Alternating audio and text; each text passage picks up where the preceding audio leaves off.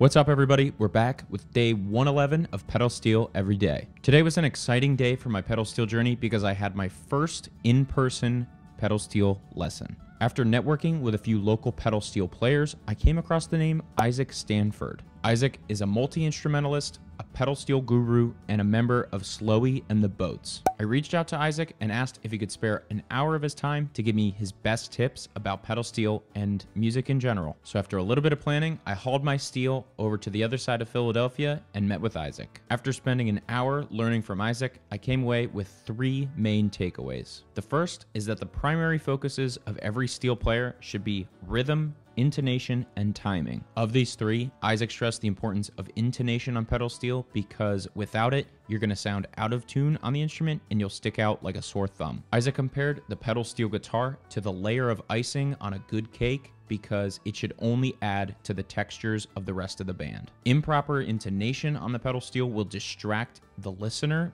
away from the most important part of the musical piece. The second and third components of this first takeaway, mainly timing and rhythm, kind of play hand in hand in that your rhythm is built on your timing. Isaac stressed to me the importance of using a timekeeping device like a metronome in order to internalize the changes on the pedal steel. The second main takeaway I got from my lesson with Isaac involved the website dronetool.com. Dronetool.com is a natural cello reference tone drone generator, and Isaac told me he uses it to practice chord transitions and licks. I thought this website was actually pretty cool because even though you can download your own music, it's quick to reference and you can use any metronome BPM you'd like. Isaac also told me about another cool application he uses to slow down MP3 files and learn licks and chord progressions. I'm currently using a Mac and I've been using Capo to do essentially the same thing, and it's worked pretty well so far. If you use a similar software or know of any really good ones, let me know down in the comments. And finally, the third takeaway I got from my lesson today with Isaac is that your steel needs to be mechanically sound. If any pedal steel player is going to be able to support a band and not detract from the overall sound, they're going to need to stay in tune and their instrument needs to be rock solid. My current steel has a couple mechanical issues, so I hope to sort those out and really diagnose how my steel works in the upcoming days. My steel is a one-off custom build out of Missouri, and it's nothing special, but I'd love to learn how the mechanics work. That reminds me, thank you to everybody who helped me out with my roll pin problem a few weeks ago. That whole process gave me some insight as to how I can fix a relatively common problem on some pedal steels. Overall, I thought my first lesson could not have gone any better. Learning from Isaac and hearing how his brain works when he thinks about pedal steel was exciting and fun.